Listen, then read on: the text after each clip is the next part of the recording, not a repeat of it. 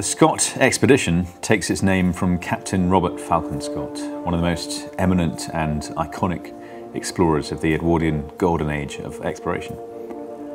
Scott led 2 expeditions to Antarctica, the second of which was the ill-fated Terra Nova Expedition. Scott and his team left England in June 1910 aboard a 3-masted wooden sailing ship called the Terra Nova. The expedition had a number of significant scientific and geographical objectives, but these groundbreaking studies would ultimately be eclipsed by the team's attempt to be the first to reach the South Pole. After months of preparation that included laying food and storage depots, Scott led a team of 5 men to reach the pole on foot.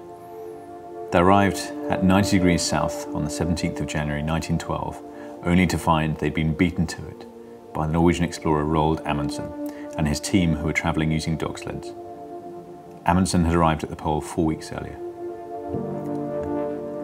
Scott's party turned for home, struggling through some of the most extreme weather conditions ever recorded in the region. Their progress was painfully slow, and each day took its toll on the team members.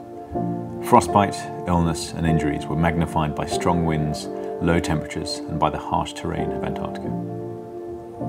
By the 20th of March, Scott, Wilson and Bowers, the only 3 survivors, were just 11 miles from their largest depot of food and fuel, but a fierce blizzard prevented any advance. Their supplies soon ran out completely, and they perished, exhausted and probably hypothermic, in their tent. Scott's last diary entry was made on the 29th of March 1912 and ended with the words, "Outside the door of our tent it remains a scene of whirling drift.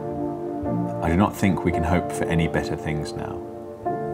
We shall stick it out to the end, but we are getting weaker, of course, and the end cannot be far." In the century since Scott wrote these words, there have been films, documentaries, and dozens of biographies, yet no one has even attempted to finish his journey. It's that challenge that has been a source of motivation for me for many years, and I'm proud and excited to say that I'm finally in a position to do just that.